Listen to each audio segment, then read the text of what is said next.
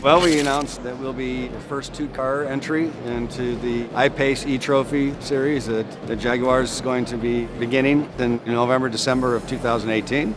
We're the first team that's entered the fray, so to speak. People that might have been on the border will now hopefully come across the line. And that's giving confidence as well to everybody who's looking at the series at the moment to think this is where we need to go. Having that manufacturer support is just going to do nothing but raise the level of Formula E. The evolution of battery technology and what have you is just going to really speed up. The automotive industry is changing so fast, and electric vehicles is the hot topic at the moment. Obviously with the iPace road car, this is to show that we can go from race to road.